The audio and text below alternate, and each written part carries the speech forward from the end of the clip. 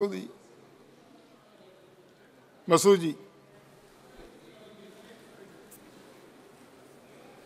Thank you, sir.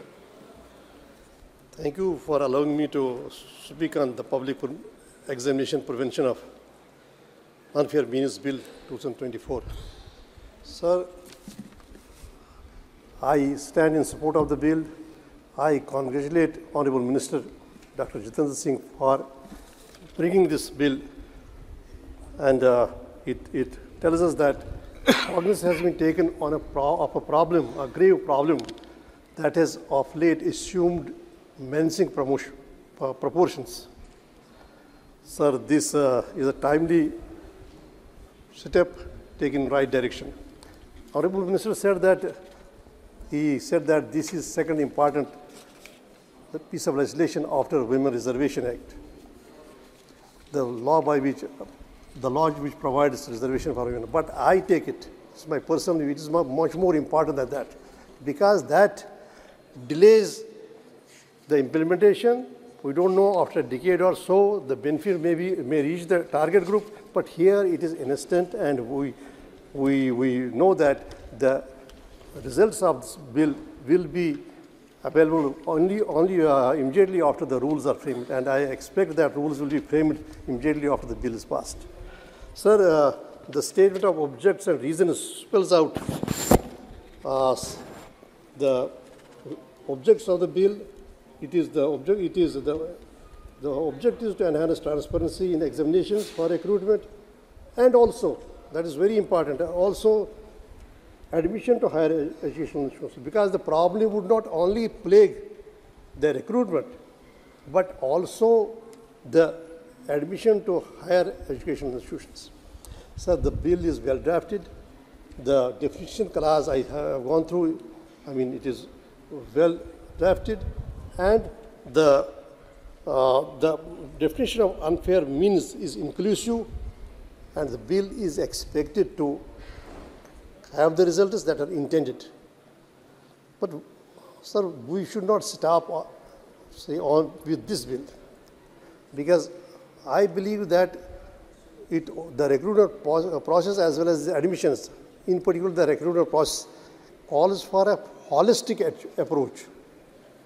Sir, if we have transparency in the exam, that is not the end game. We should take steps to provide a level play field across the country.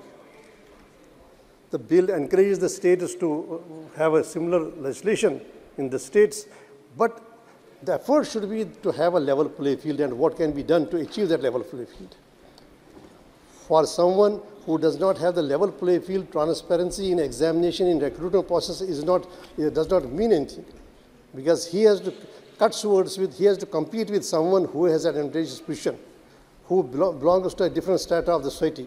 So I don't know what steps would be taken, but I expect Honorable Minister to just have his attention towards this providing level play field as well.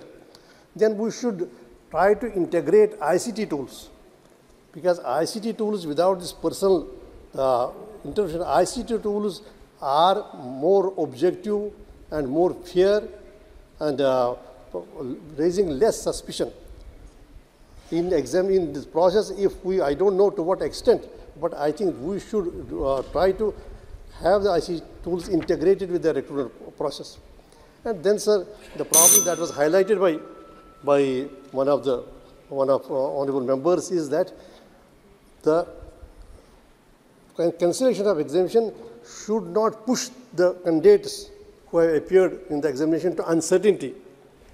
There should be a statutorily provided period for having that examination conducted once more. Maybe 2 months, 8 weeks, or maybe 12 weeks, depends on how you can organize the logistics, but it should be statutorily fixed. We should not leave it to the individual authority or individual commission or individual body to fix the examinations. It should be statutorily fixed so that we have the examination, and there is an opportunity, because we know the examination delay and cancellation of examinations results in delays, and it creates bitterness and bitterness amongst the youth, unemployed youth. So it should be in a time frame so that they have not to, it's not a wait that is endless. So they have an opportunity. Second is that, sir, after this whole exercise, we should statutorily also provide for this wait list, because after such an exercise, because I have come to know some students met me in Jammu, they said, some candidates met me in Jammu, they said that this local administration has done away with this waiting list. Because if somebody has put his labor and he figures there are 108 posts, for example, and he is figures at 109.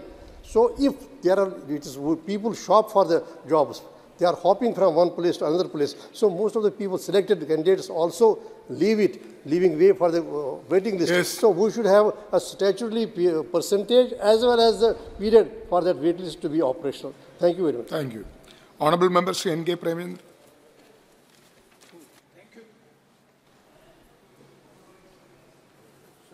It's not. Thank you very much, sir, for giving me the chance to take part in the discussion.